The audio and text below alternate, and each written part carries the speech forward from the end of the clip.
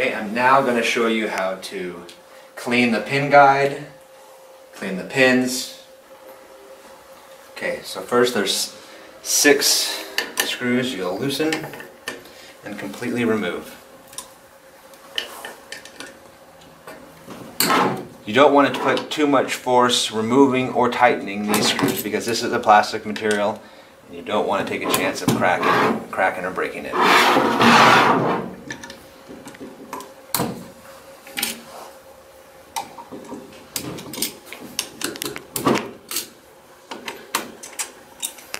So once I loosen them, I'll then go opposites and remove the screws.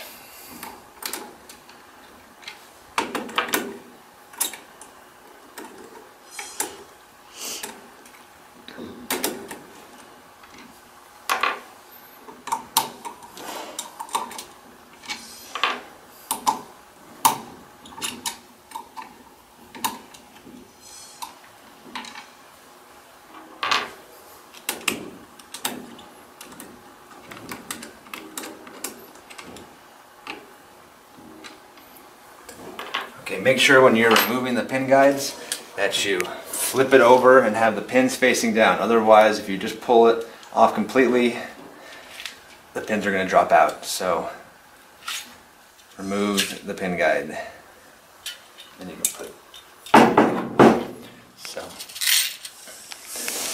pin guide removed, you can see the short foam and the pins. So a way to test to make sure that your pins are moving smoothly is to put the pin guide down and just go like this.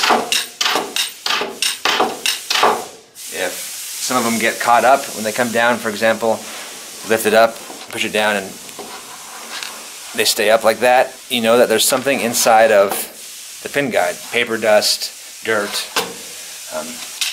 So you can remove the pin itself, and using a rag with alcohol you can clean each pin.